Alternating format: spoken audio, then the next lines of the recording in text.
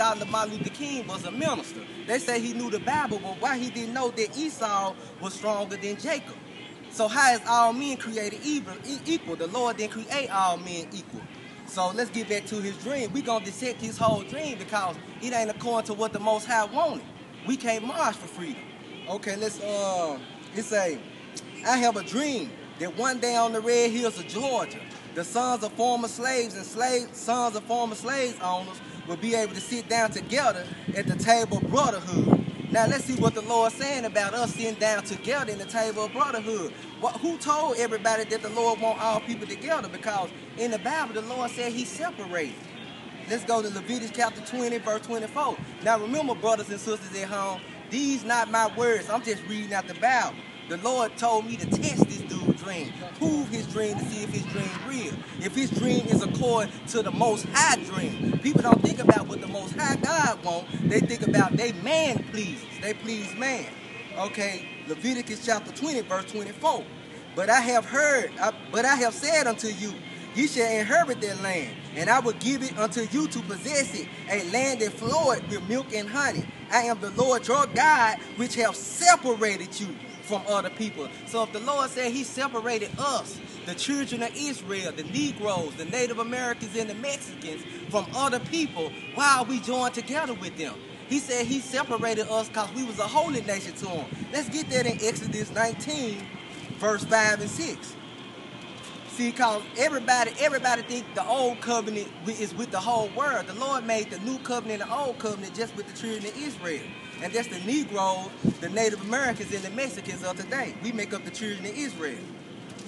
Exodus 19, 5, verse 6. It say, now therefore, if you will obey my voice indeed and keep my covenant, then you shall be a peculiar treasure unto me above all people, for all the earth is mine. And you shall be unto me a kingdom of priests and a holy nation. These are the words which thou shalt speak unto the children of Israel. See, the Lord wasn't talking to the whole world then. So why everybody keep saying he talking to the whole world when he gave his book? He said, these are the words which you should speak unto the children of Israel. So he never wanted the children of Israel to be integrated with all people.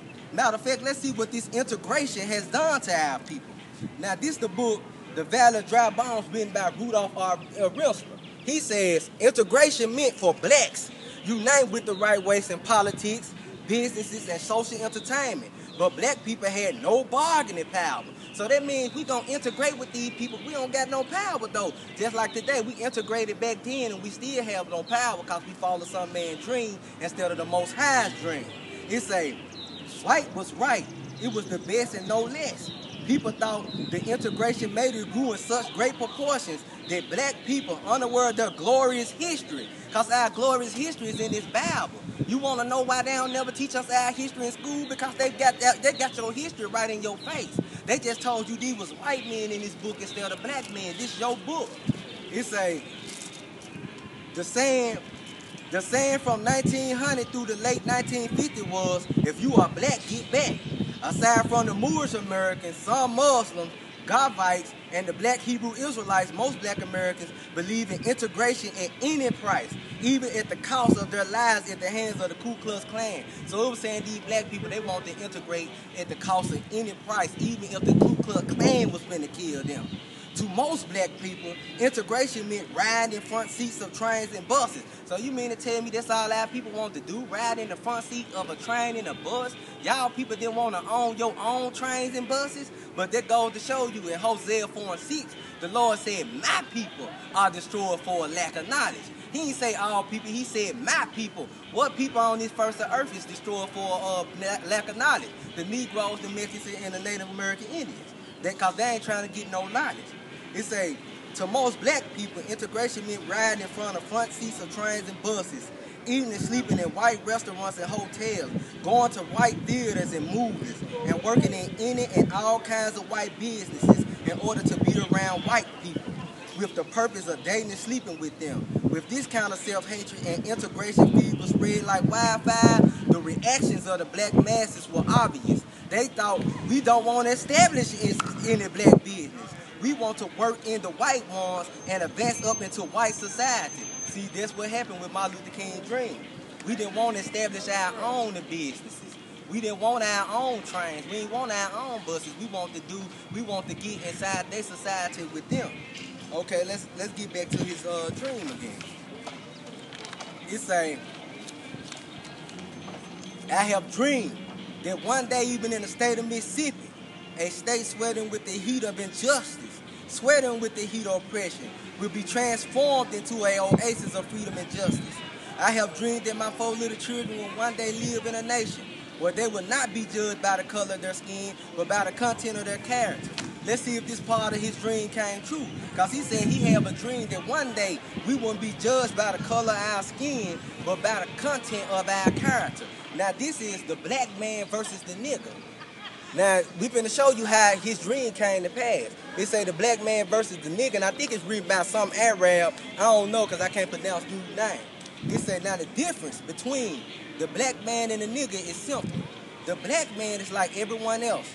No difference except skin color. A nigga is someone who is born or raised in a bad neighborhood, has partial grasp of English language, is ignorant to want to leave these neighborhoods,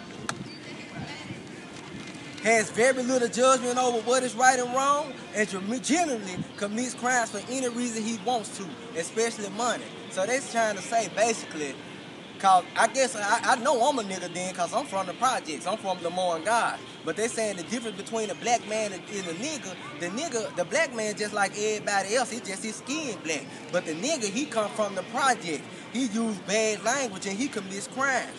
Now let's read on what this dude, how he describes the black man and the nigga. He said, a bunch of friends I consider black man, and less friends I consider niggas. Because a black man you can trust, and a nigga you can't let know where you live for fear of burglary. It's that simple. So look how that part of his dream came true. He said, let me read it from the top again.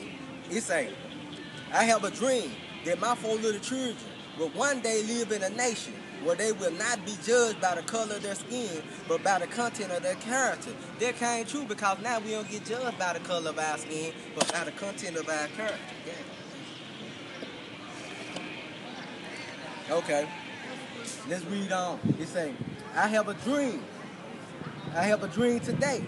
I have a dream that one day down in Alabama, with his vicious racists, with his government having his lips dripping with the words of interposition and nullification, one day right there in Alabama, little black boys and black girls will be able to join hands with little white boys and white girls and sisters and brothers.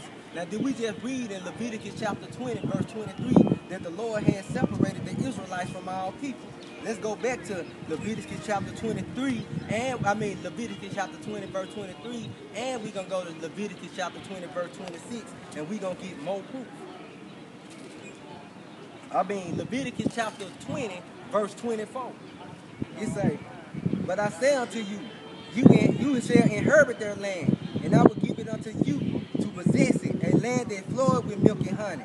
I am the Lord your God, which have separated you from other people. So why is this dude wanting us to be integrated with other people, and the Lord said he separated us from other people? Now let's jump down to 26. It say, and ye shall be holy unto me, for I the Lord am holy, and I have served you from other people, that you should be mine. Servant means to separate. Separate, to cut and part, to take apart. The Lord didn't want he didn't want the children of Israelites especially to be with Gentile nations and to be learning from them and to be integrated. We're supposed to be learning our own history.